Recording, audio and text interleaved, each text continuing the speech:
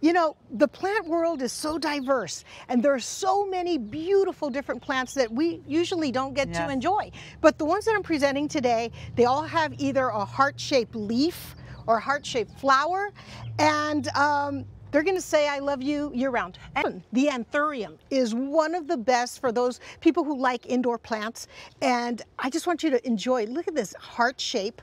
People would think that this is a flower, but it really isn't the flower. This is called a bract. It's kind of like one of the green leaves on the plant, but it's modified.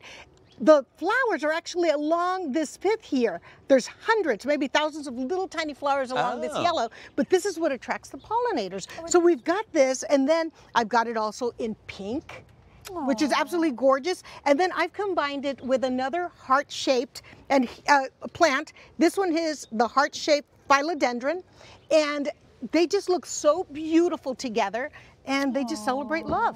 But how do you know what plants are going to survive together? Okay, well, they have to have the most important things in common. Their basic needs. So these plants need the same type of bright room. They need around the same temperatures, and they both are sensitive to too much water. So you can take care of them at the same time and give them both happiness at the same time. And one of the benefits of this plant is that it will cleanse the air. So that's a really nice gift. Oh my gosh, it's like an air purifier as well. It sure is. So excited. How many plants have I presented on the show for years? But this one, take a look, guys, is amazing. Look at nature's sculpture. These are heart-shaped Hoya, H-O-Y-A, and they call them sweetheart Hoyas. They're almost look like succulents, but they're not, and they just grow in this beautiful pattern. And what I've coupled it with is a related plant called the string of hearts. And can you see how it's cascading? Yes. And it's got these beautiful burgundy stems. It's delicate, it's gorgeous. It's in the like shape jewelry. of a heart. In the shape of a heart. And they, again, same care.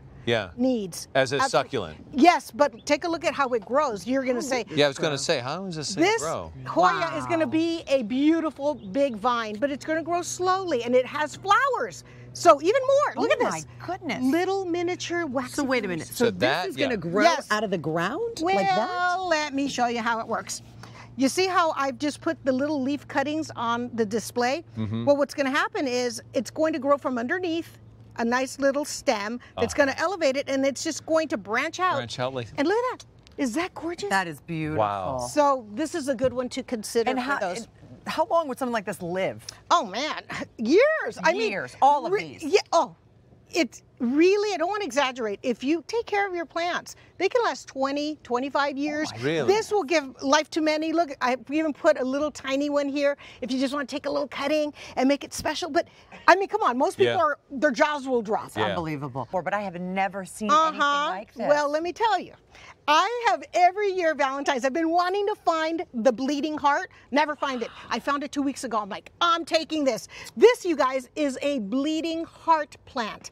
It's absolutely gorgeous. As you can see, it's pendulous. It hangs like it's, you know, just a little pearl, or like it's a little necklace. Is that beautiful? Like a pendant. It would look like a charm. Yeah. Like an absolute charm. So I love this with a beautiful shape. And then we have the cyclamen, which I introduced many of you to a few weeks ago. And the reason I included this as a pair is because it's underplanted and has these beautiful heart-shaped leaves with all these markings. So it's all heart, heart, heart. And it's just absolutely gorgeous. This is for outdoors. More for the outdoor. This, friends, everybody all around the country, you can have this in your garden. And what I would suggest is if you get one or you buy one in the spring, when it's nice and warm, you know, it's not freezing anymore, you plant it in your shade garden and take a cue from this design. Put some cyclamen in the front because it's going to grow shorter. And let me tell you, you're going to have a crazy, amazing shade garden. It's a showstopper. I mean, you can find a 1 gallon beautiful plant like this for about $8. What? You can find like the hearts here. I mean, where are you going to find something like this?